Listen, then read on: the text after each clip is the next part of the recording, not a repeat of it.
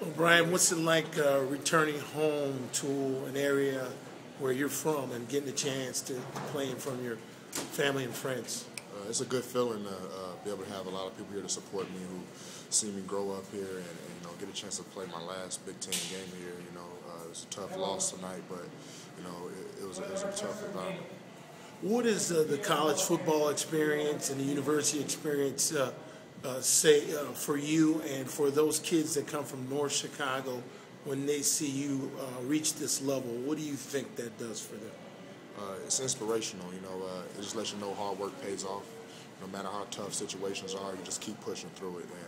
And I had a tough journey in college, but I just fought through it. And when my time and opportunity presented itself, I took advantage of it. What kind of life skills do you think comes out of that might stick with you even after you start playing football? Stop playing football. The biggest thing for me is my faith in God.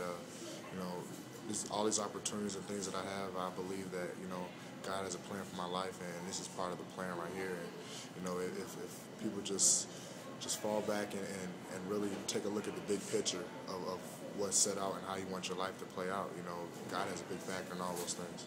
Okay, what's the next step for O'Brien Scofield and the University of Wisconsin Badgers? What's the next step for you now that the regular season is ending? The regular season, just get this bye week and use it for guys to get better and just rest and get healthy. Take it to Hawaii, finish out strong regular season and go to a bowl game and try to give it our best shot.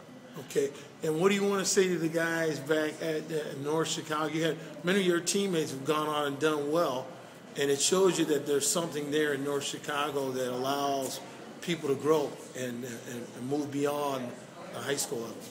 The biggest thing is don't fall to the stereotype of you can't make it out of there. Hard work will pay off. Just get your grades. That's the biggest thing, is having good grades and really working hard at what you want, and don't let anyone tell you can't do it. Okay, thanks. Anything else you want to add? No, that's all. Okay, all right. Let me get a quick picture of you.